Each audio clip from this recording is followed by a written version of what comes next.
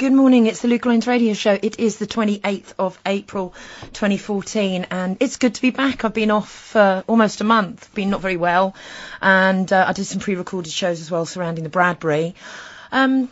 I'm not going to waffle at all this morning. We're going to have Clive de Carl on later. He was supposed to come on and do a whole show on natural health, but last night there were many breaking stories coming out very late last night, two in particular in the Mirror newspaper and the front page of the Mirror today. Tony Blair's minister and the child sex cover-up. A witness saw a Labour figures visiting a paedophile's flat, and this is around Lambeth Council, and there's been a lot more as well this morning with regards to Cyril Smith and the Liberal Democrats. And if people want to cast their mind back to Budget Day, anyone who didn't see it, they can have a look on YouTube and find Bill Maloney confronts Nick Clegg outside Parliament, where Bill basically went up to Nick Clegg in the middle of a press conference while the BBC were there and looked Nick Clegg in the eye and asked him what he was going to do about international paedophile rings running around the heart of government in this country.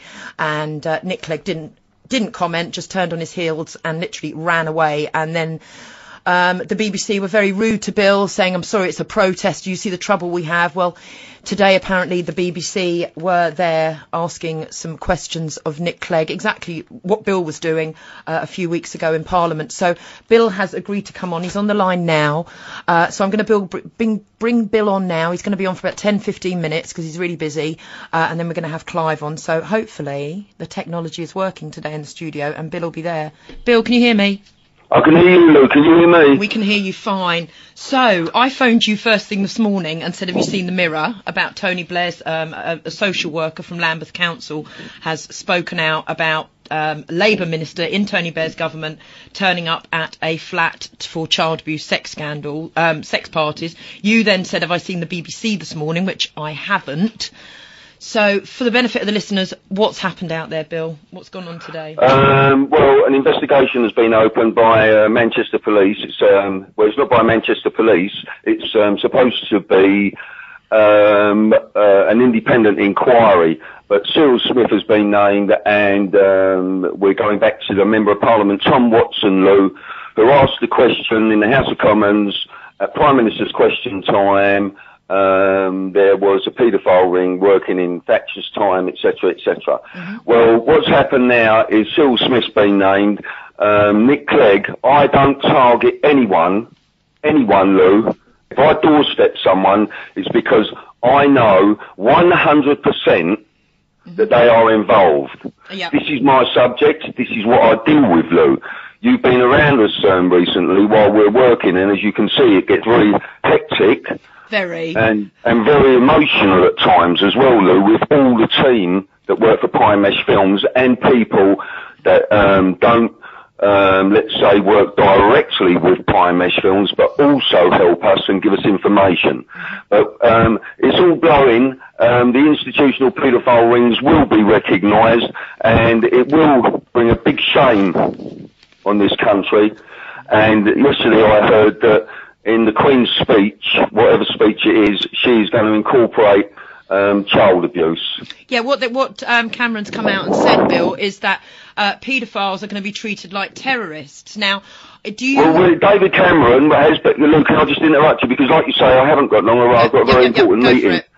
But the thing is, with if David Cameron is saying that, then we want to know about David Cameron covering up paedophile rings himself, him and Nick Clegg. We're still in contact with Ben Fellows.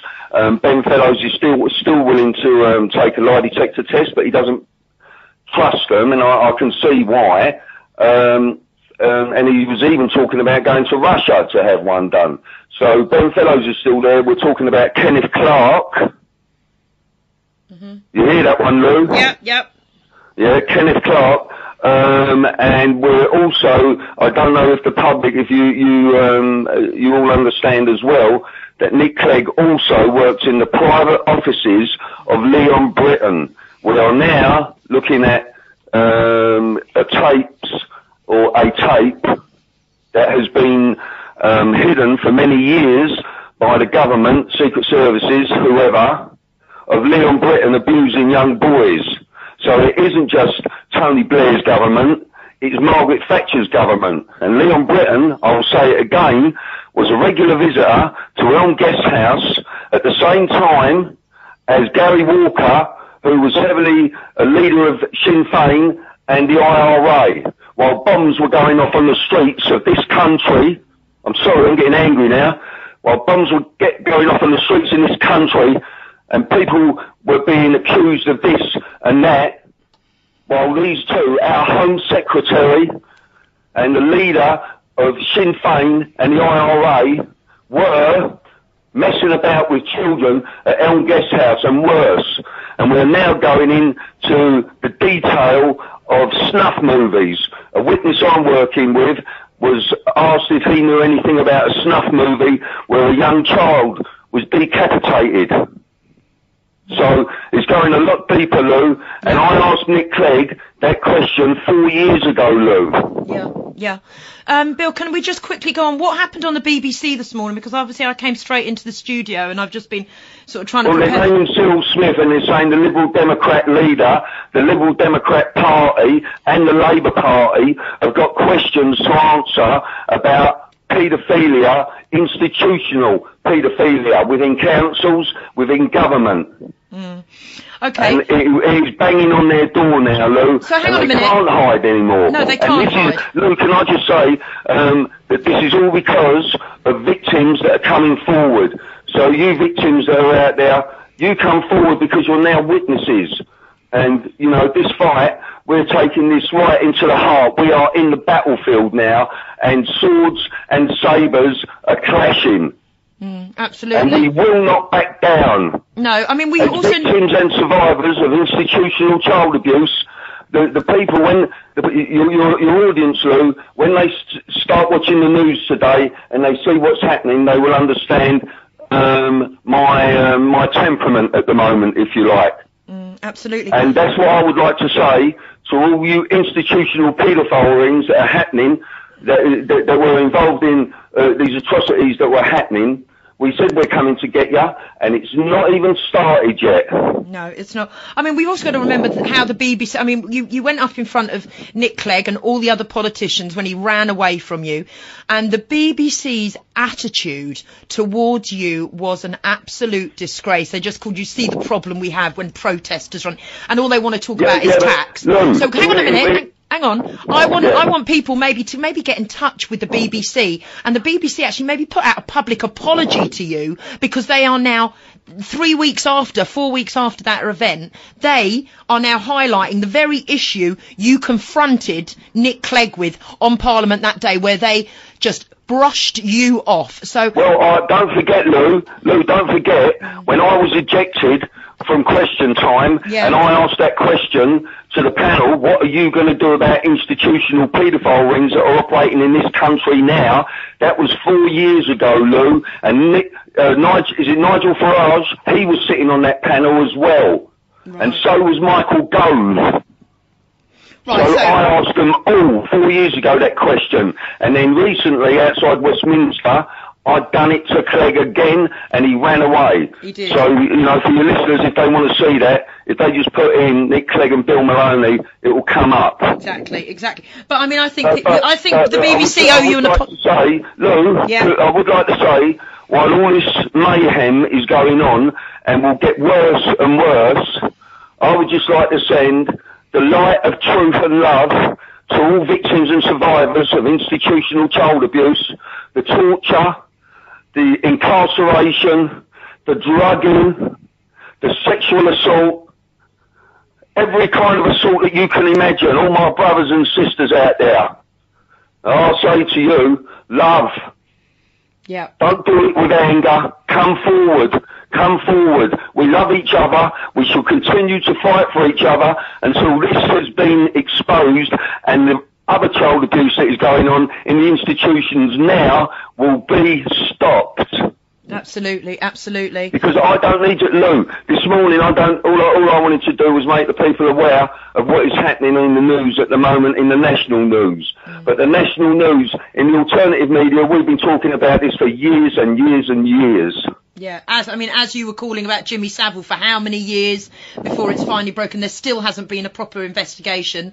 You know, we have to remember the BBC were there mocking you. They haven't done a proper cover-up they haven't done a proper investigation into the Jimmy Savile affair. No. The BBC and whoever else have not mocked me.